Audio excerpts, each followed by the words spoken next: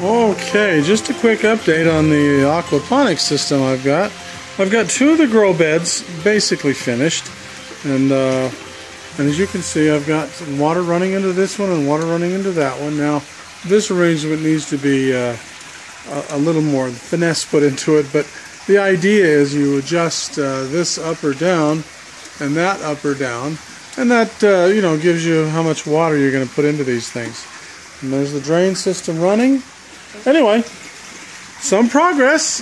We've got the thing running. Now I've just got to finish up these, get everything else in, and I planted some kiwi plants right there. They're a different kind of a kiwi. I think they're called an abundant kiwi. And then I planted some blueberries right here. 2 blueberry bushes, and we'll see how that grows. And I don't know if you care, but I've trimmed off all of the grapevines here so that maybe they'll produce this year. I'm no expert at pruning these things, but let's see. Yeah, that's a better view from this side. I'm no expert at pruning these, but from what I've been told and some other folks on YouTube, I think this should work. But I guess what we'll do is have to see. So anyway, there's the update, and there's the fish pond. The water seems to be maintaining temperatures now right around 60 or a little bit above. So I think it's kind of safe at the moment to start putting goldfish in there so that they don't want to hibernate immediately. So anyway, it's working and everything looks great.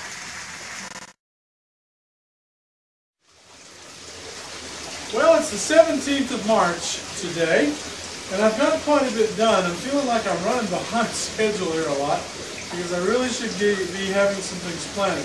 But I wanted to show you what progress I've made here in getting the grow beds in place. As you can see, the water is running and the pond is full. Let me take you around and show you what I've done.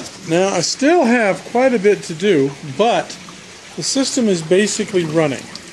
As you can see, I've got 2 big grow beds at the end and 3 smaller ones, and I'm going to have one more right there. And there's the standpipe for it. But as you can see, now this is a rough standpipe kind of thing.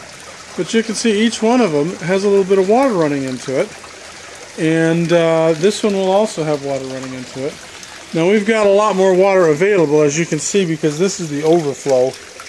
So there's a lot more water available. And to increase the pressure in these, what I need to do is make that standpipe a little taller. And I'll take care of that later.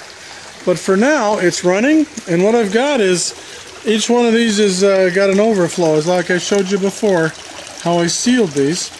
And the way I built these is these could actually be a deep water hydroponic or aquaponic system, or I've got a little adapter I put on the other side and turn it into a where it's like a bell siphon, so the water level will go up and down and cycle.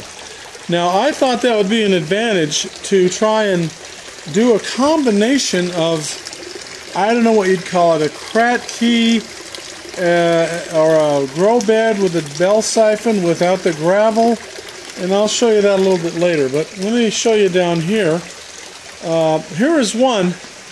And what happens is this pipe here, if I turn this down, and it'll turn, and however deep that pipe is in the water, when this starts to siphon, when this starts to overflow, it'll siphon out, and it'll siphon down to the level of that pipe.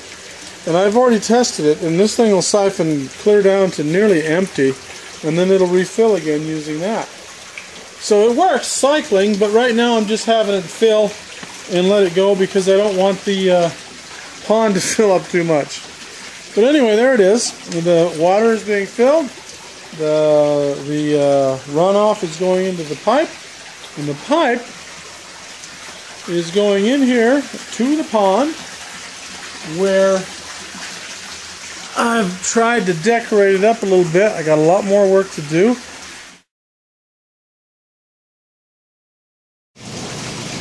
Okay, now that I've got the basic fill and drain system in operation, I've got a pretty good flow right here and there. I've got to fix these because they, you know, looking at them, it looks like crap. When they're functional, it looks like crap. So what I've got to do Now to make it look nice and also stop this. You see this one here splashing. You know, we can't have that. So what I've got to do is I've got to rig up some fittings so that I can have this pipe as high as it needs to be, and then fasten this end down here so that it doesn't move anymore, and put it close to the water so that it doesn't splash and it goes right in there, and to kind of keep it out of the way of these floating rafts. So anyway, I've got to redo these so that they are not only functional, but are also where they need to be out of the way, and they look kind of nice. You can go down the line here, look at this, see this one here, it looks, it works, but it looks pretty bad. And see these, all the rest of these, you know, it works. But see this one here, I just got it spilling out there. And you can see this one's splashing everywhere, getting everything wet. We don't want that. Same thing with this one. We don't want that. So, and we've got that one right there. We got to install one more grow bed, but we can get these down right now so that they're going to look better.